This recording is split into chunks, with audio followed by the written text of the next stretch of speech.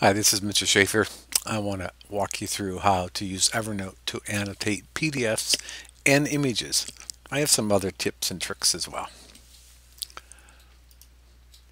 In Evernote, if a teacher is sharing a notebook with you and they put a PDF into a note for homework, you first want to press on the three dots and duplicate that note.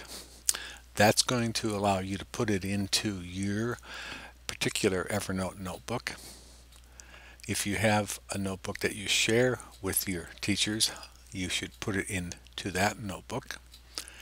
Note, this only works with PDFs or images.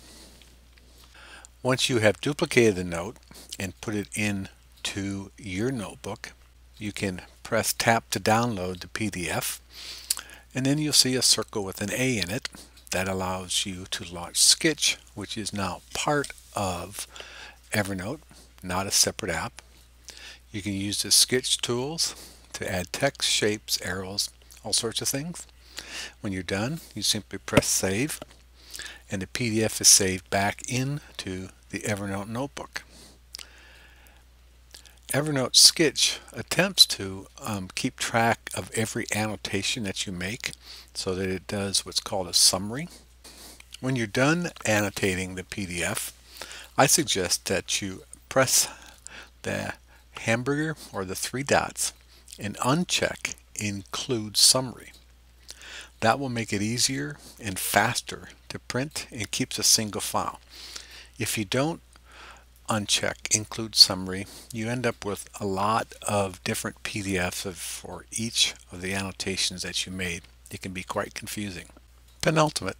It's a nice little app, also from Evernote, where you can sketch, take written notes, etc. You might like this for math. You can sign in with your Evernote account.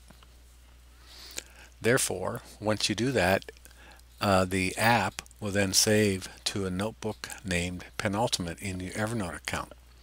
You can find all of the notes that you've written in Penultimate in that notebook.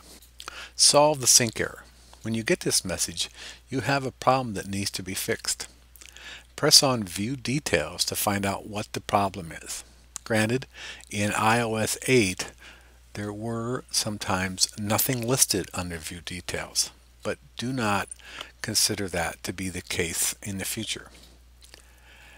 The details show you the note or notes that are causing the problem. Find them, delete them. If you need to, you can duplicate the note before you delete it.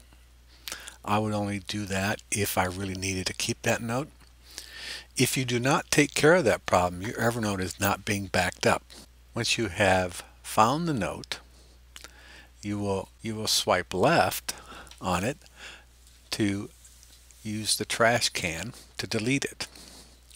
Then you'll need to go to all your notebooks and find the trash and empty the trash. That will get rid of the problem note and allow your synchronizing to happen. To make sure it works, go to your profile icon and press on Sync Now. It will tell you the last time it's synced. Thank you for watching.